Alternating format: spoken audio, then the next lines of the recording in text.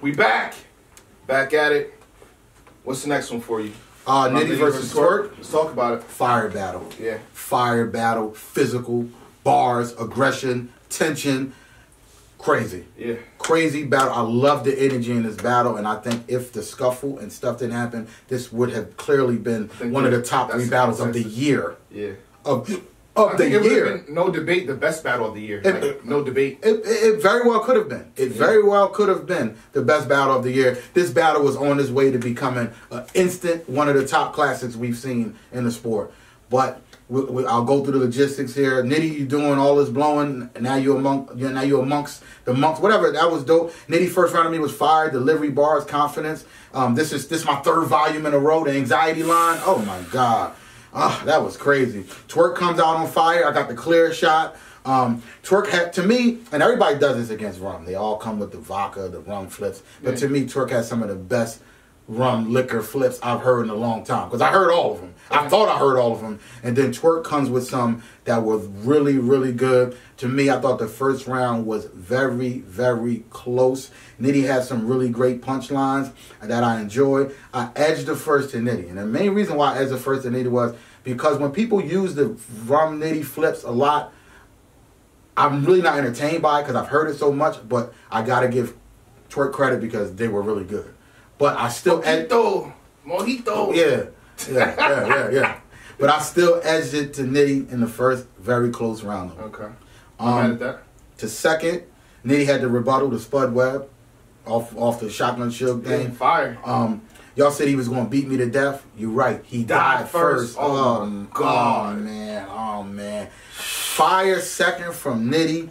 Nitty was going in. I mean, I was like, I don't know what Twork going to do. But then Twork comes out. The Lano Lake win by a big margin. Twork started off fire. Then of course. Did you forget the rebuttal that he Twork did? What was the bounce to me, the bow wow. Oh wow, that's a rebuttal. Okay, I didn't catch that. I didn't catch that. Fire. I didn't pick up on that. Yeah. That's fire. Yeah. So they both going back to back with the rebuttals. Yeah.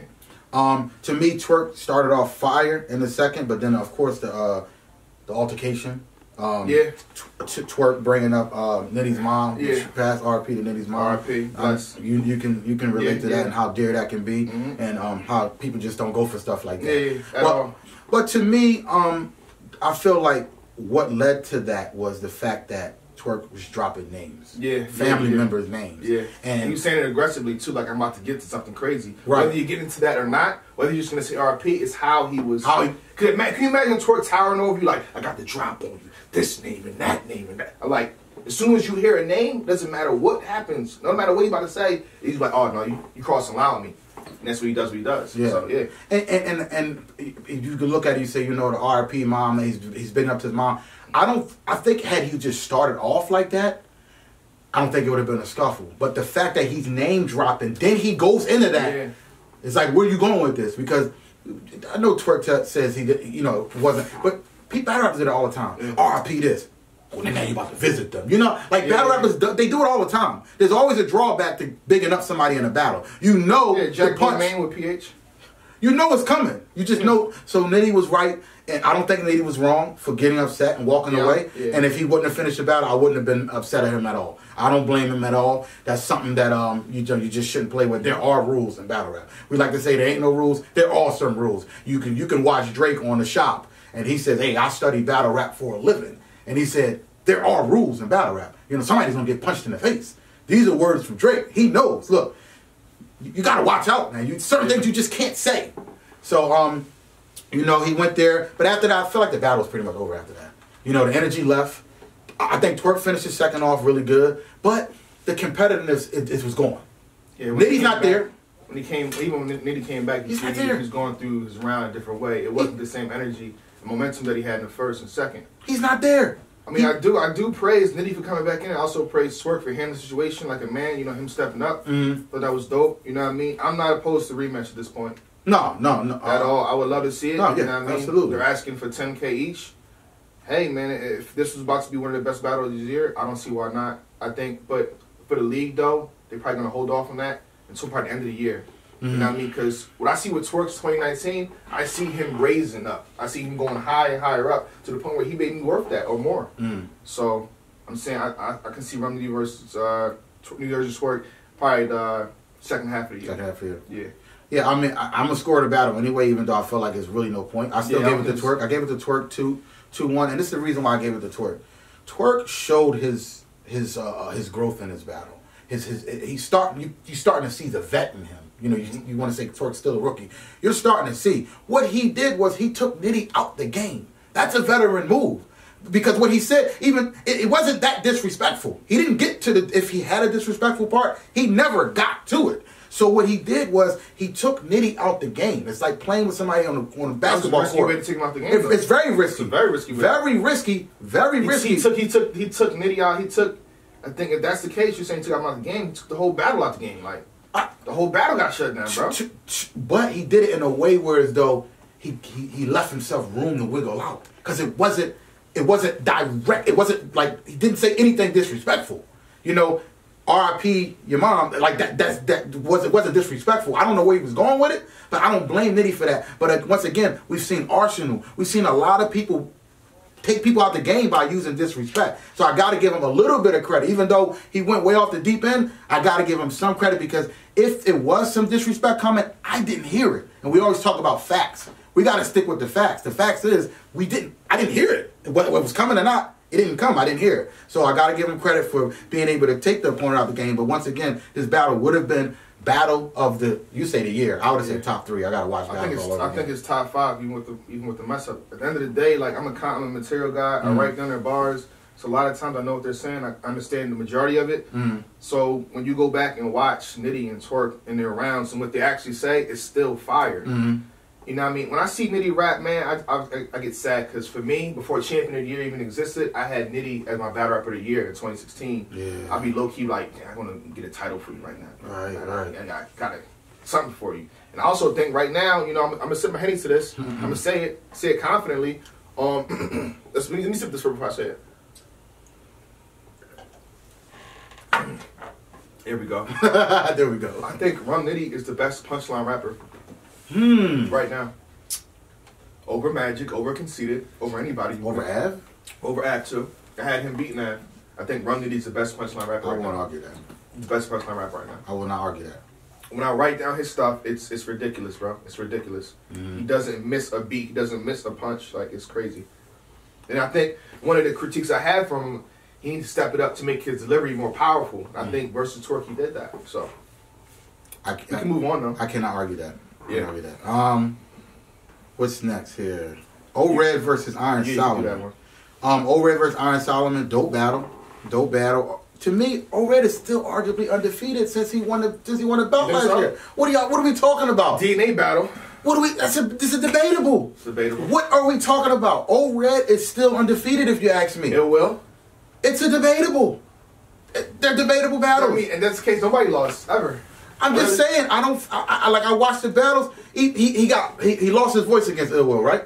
Second round. He still did good. Like he might have won that battle. Like, content, I'm the material guy. Yeah. Like crazy. You could throw all the shade you want to O-Red. People hate on him. They don't think he won. To me, he rightfully won. I thought he's an inaugural champion of the year, the first ever, and I think he's still undefeated since he claimed the title. But whatever. I'll go through this battle.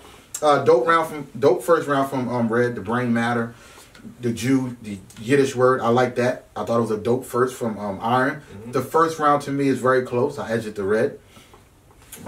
Fire second from Red. Cool second from Iron. I got Red in the second. I'll run through this real quick. I got Red in the second. To me, Red third was dope. He ripped Iron's shirt off, the team made fun of him. I mean, why they picking on Iron? Like Iron's like, I'm not having that. Like, but it's like.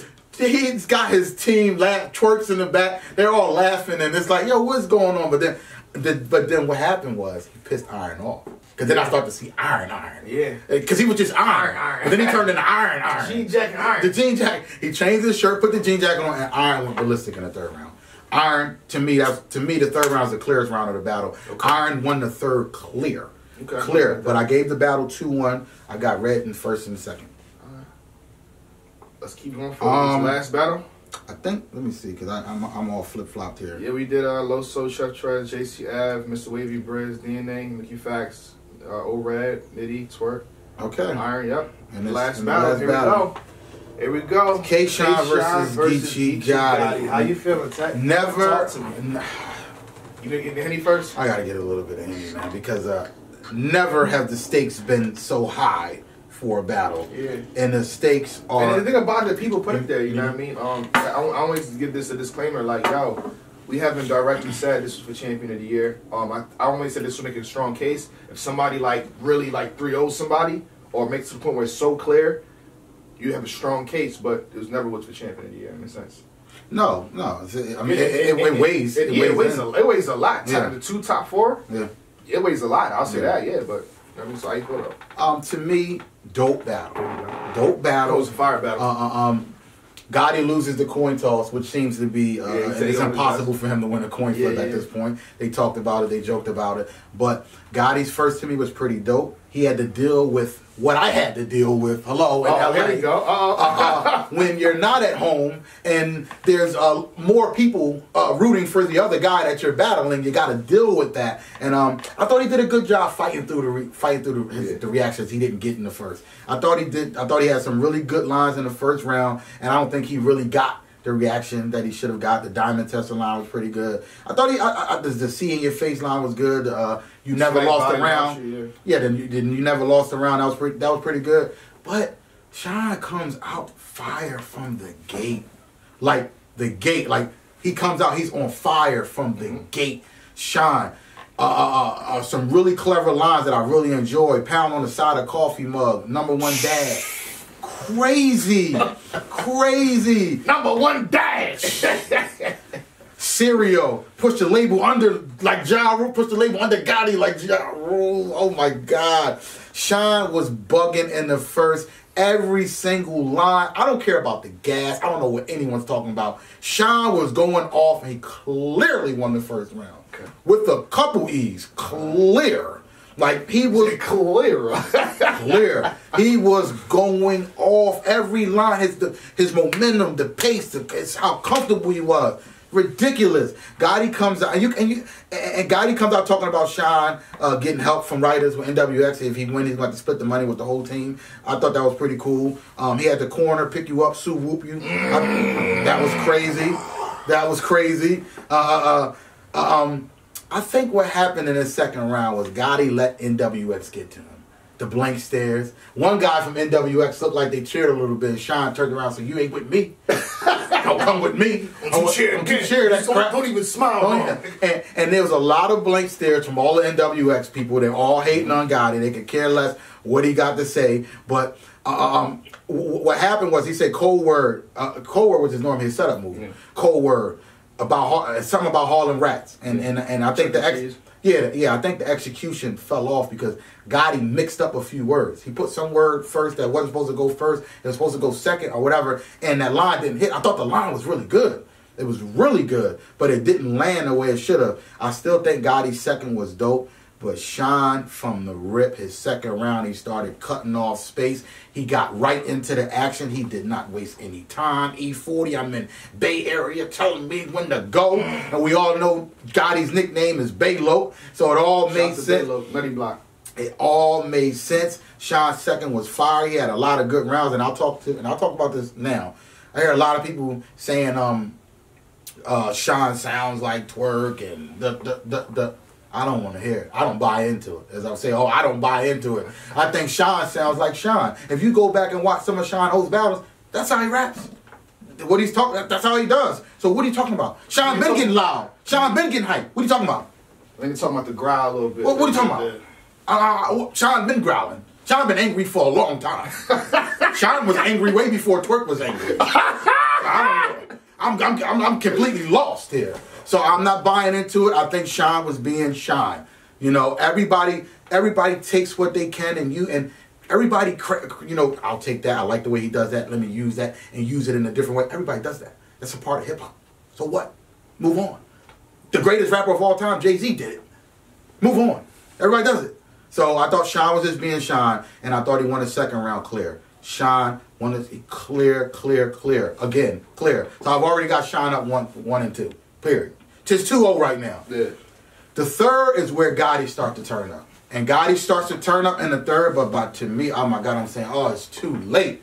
But he turned up in the third. He started talking some real stuff. I seen four heads on the same rock, Mount Rushmore. My little partner ain't never been with a chick. We ain't tripping. At least the judge gave him a date.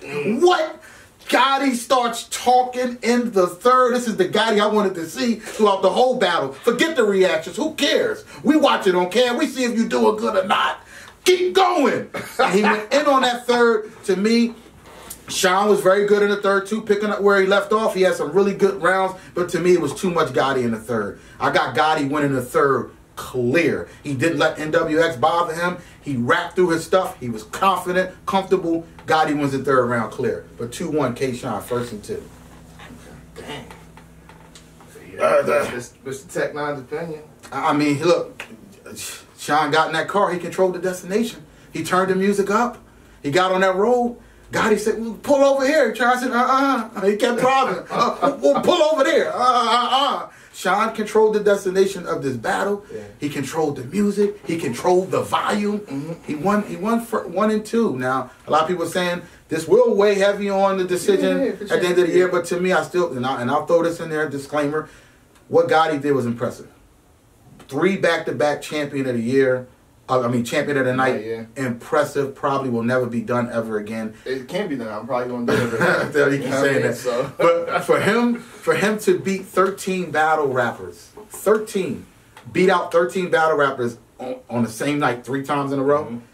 I mean, we had Tay-Rock, K-Sean. We had a lot of heavy hitters on those cards. You know what I mean? B-Dot, Briz. I was on the card. You know? Like, we had a lot of heavy hitters on those cards. JC was on one of the cards. You know what I mean? So it's like, we can't talk level competition with Gotti because he's his resume for the year is arguably the best. Rom Nitty. Only person that probably that can match his resume for the year is probably Twerk. Paste. Paste resume. Then again, Paste only had 4. I'm talking about just like the names. Oh, the names. I'm not even talking about competition for champion. I'm just saying like the names for like Gotti has a whole bunch and he's battling a lot. Yeah. And he's been good. He's been good. He hasn't really had really one bad battle. I know the A-War battle was a oops, but I still think he was good in that battle. Even though he lost, I still think he was good. But that's my take on it. I thought Volume 3 was a really an amazing event, and I enjoyed all the battles. Yeah, shout to you all around, man. You know, they give you flack, but this was one of those events where I was just happy to be there. You know what I mean? So I'm looking forward to the next thing. Starter event. Caster was there. Queen's Flip was there. Hollow was there. Yeah. My Verse was there. Yeah, I throw it in there. Yeah, for my opinion, my thoughts, all gonna come in January. It's gonna make sense why I'm waiting. You know, particularly for my of course, on the battle. Of course. You know what I mean? So we'll see what happens. January, stay tuned. Yeah. I'm not sure when I'm gonna be dropping this. You know, editing time is crazy. We try to make it as short as possible, but I think the deadline, by the time I put this out, the deadline should be over for highest donations, so don't even worry about that. I'm going to keep telling you. Donate, and not to cut you off, donate, because the stuff costs us a lot of money. Yeah. A lot. Yeah. So I know the original axing was 9,000, but it's way more. It's exceeding 13, 14, maybe even 15. Oh, no, I'm bringing it up to 16. Because the fact that y'all raised the money, it made me say, hold on. Y'all put in that. Let me put extra on what I'm about to do for production. Yeah. So the production is gonna be good. I'm saying that it's gonna be a 2-part situation. Y'all gonna love the second part. I'm like, wow. Yeah. Black did this. Yeah. Champion did this. We did this. I'm gonna be like, wow. And we talked about it, and I was like, wow, it looks like you're gonna have to come out your pocket again. Yeah. If you know, because we knew the 9 wasn't enough, and it's like, yo, you're gonna have to come out. But I know it wouldn't be. I'm fine with that now. It wouldn't be as much as it was. Yeah. I was about to go crazy. if they only hit like 5,000, I'm like, oh my. Here we go again, bro. Yeah. Here we go again, bro. I thought I was past this. So please continue to donate. Yeah. Donate. It's going towards a great cause. And I love this because they made this exciting. Yeah. Yeah. They made this. It's not a clear cut. It's not a clear cut anymore. This is we got to have a conversation. We got to have a long conversation. We have to talk about who's the winner here. Yeah. And have a long conversation. And it ain't just 1 and 2. There's a lot of there's about 4 or 5 names in there. Exactly. So they're gonna be surprised because, like I said, in the Twitter world, because kind of what I check, and probably YouTube world too, it's always a narrative, and everybody in a sense think the same way.